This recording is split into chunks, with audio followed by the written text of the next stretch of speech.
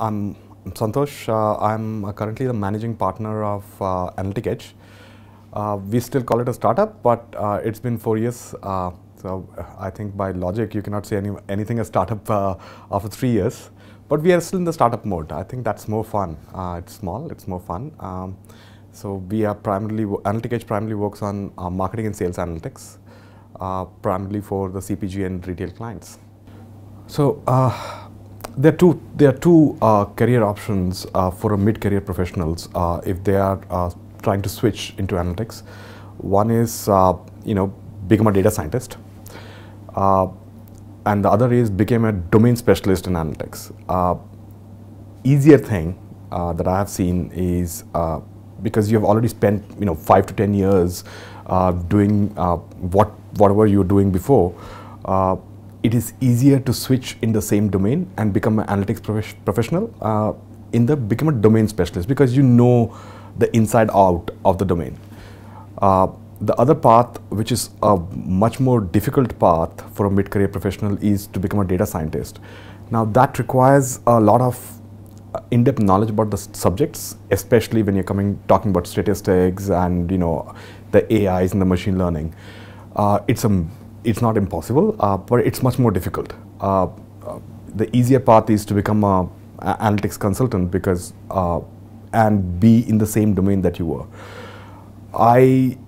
I don't advise anyone to switch domains because it becomes that much more difficult for a mid-career professional to switch domains because first of all, you're new to the terminologies of analytics, or you also become new to the terminologies of the domain.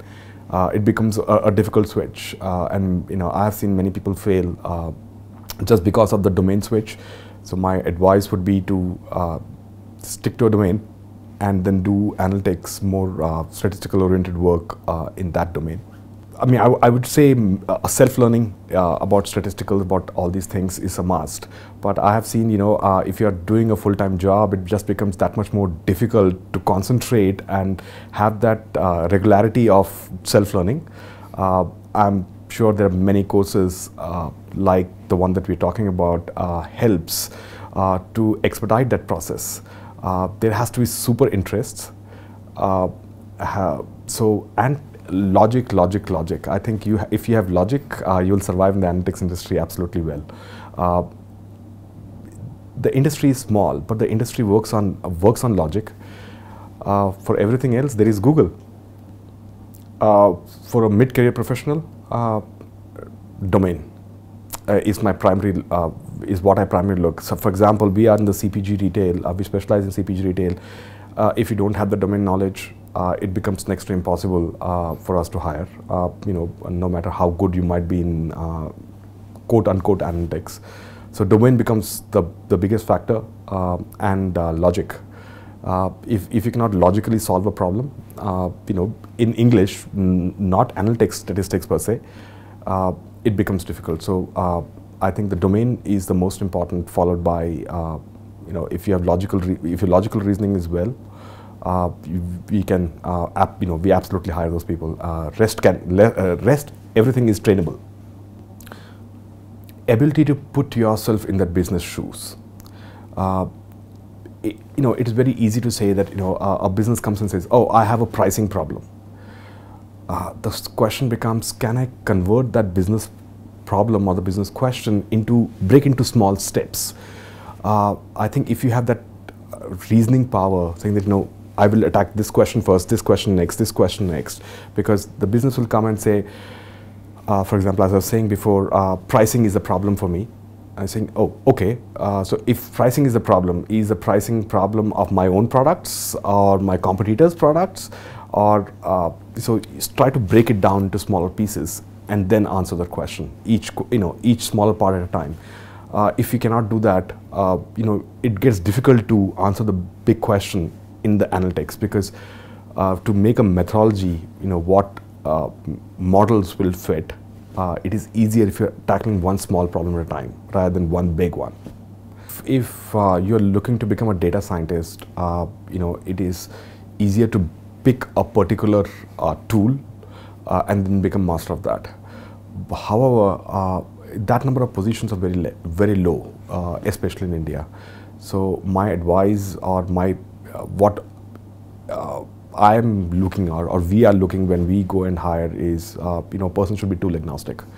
If you're tool agnostic, if you know some of R, some of Python, some of deep learning tools, you can pick the rest. But having said that, we do look for some of the product development that we do. We know we need core and core Python developers, and we go and look for those Python developers. But these guys are not front-ending people. So for back-ending people, going deep into one tool makes more sense. For front-ending people, knowledge of multiple tools becomes more appropriate, if you might. So it depends upon the situation. See, again, machine learning is not something which has been new, right? So 20 years back, analytics was the only word which was like a big word. A few years back, 5-6 years back, it was big data. Then it became smart data, and now it is becoming all AI and machine learning. The words, the terminologies will keep on changing. People can define machine learning in 100,000 different ways. Having said that, my primary thing, what I recommend everyone is machine learning is going to be big. It was always there. It just on the exponential trajectory right now. It is absolutely important, to learn that kind of capabilities, machine learning capabilities or AI capabilities to survive the industry. Everyone has to transform, according to the stages, right? So 20 years back, if you can run a 100 MB data set, you are called the god of analytics. That was the power of the computers at that time. That was the power of the software existing at that time. Now, talking about trillions of data, trillion lines of data is easy. And that's why I think this more analytics combined with a computer scientist, which is what I think people nowadays call as data scientists, which I think is an amalgamation of a statistician plus a computer scientist. That's where I think that's where the industry is moving to. If you become a pure play statistician or a pure play computer programmer, it becomes difficult to survive the industry. So I think the amalgamation of these two and knowing the concepts of AIs and the MLs and using that in day-to-day life or day-to-day work becomes very important to survive if you want to build a career in the analytics.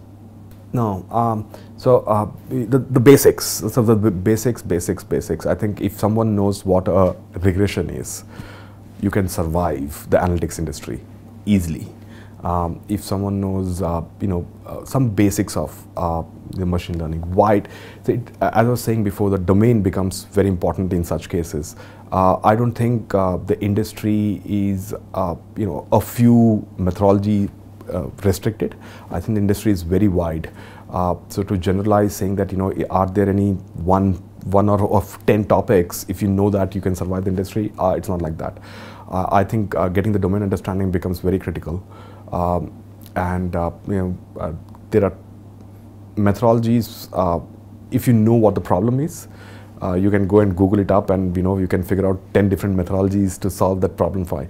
But till the time you cannot convert a problem statement into a statistical statement or a machine learning statement, no matter what you know, is difficult.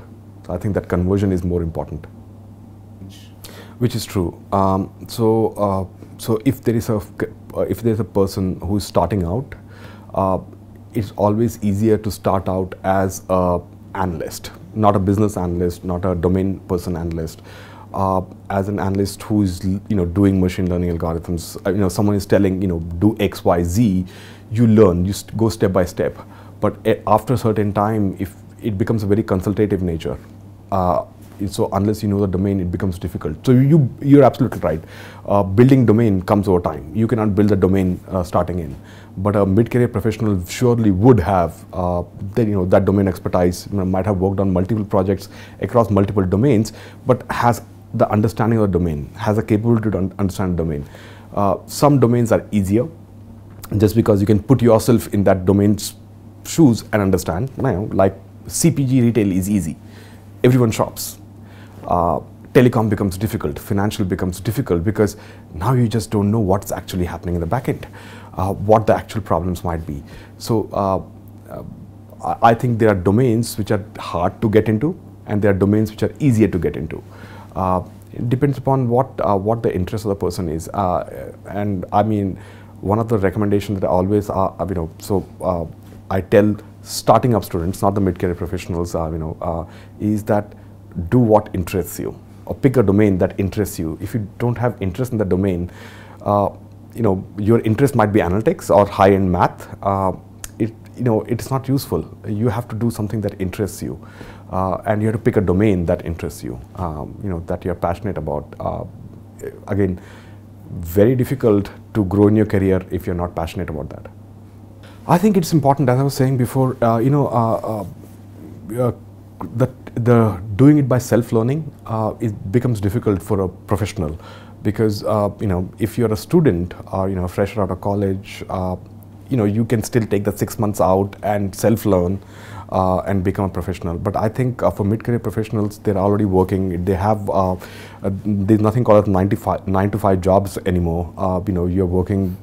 Some days you're working, not working at all. Some days you're working 18, 16 hours a day.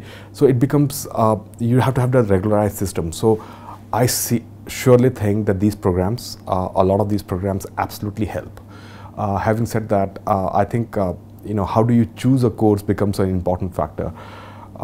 For me, the primary factor of choosing a course is what is the content of the course. Does that give me that well-rounded path to where I want to go. I've seen many of the courses. I think there are only some courses which do that, actually justify that. And I think second more important thing is that I look for, or anybody should look for, is who are taking these courses, what are their backgrounds, because unless you know the industry, somebody is teaching you. Everyone knows 2 + 2 is 4. It becomes when to use certain methodologies. If you're not coming from that background, it becomes very difficult. So I think Jigsaw has done a fab work in that regard. So I think the faculty is top notch. Glad to be a part of the Jigsaw team. Any structure of the course that you build, should have, per me, should have one element. So most of our courses are focusing on whether I have taught you R. Which is fine if you just want to become a R specialist. So, for example, people like me who were born and brought up using SAS needs to learn R. A proper technical training on R becomes important. But for people who are trying to switch careers, it becomes more important not just learning a few tools. It becomes not just learning a few statistical terminologies. I think what important is to have that well-rounded structure, as I was mentioning before, to have that, how to think about a problem. How does, in analytics, people think about a problem, how to convert that problem into operationalizing for a business. And I just looked at the course that IDM offers, and I think it is rounded, because it has things like, how to convert to insights. I think that becomes very important. How to, the management, just the project management of things. Everything has to have structure. And if anyone is thinking that analytics doesn't have a structure, they're very, very wrong. Like anything, analytics follows a structure. And if it follows a structure, it becomes that much more easier to implement. So I think this course is very well structured, especially because I saw two things which caught my interest, and which is getting to the insights from the things, and the project management part, because I think a lot of courses try to downplay these two things, and I think it is more suited for professionals who just want to get some more knowledge about some specific tool set. But I think with these, I think this becomes a more rounded person, and a person can train a person to think like an analytics person. So it's very important. I think pretty impressed.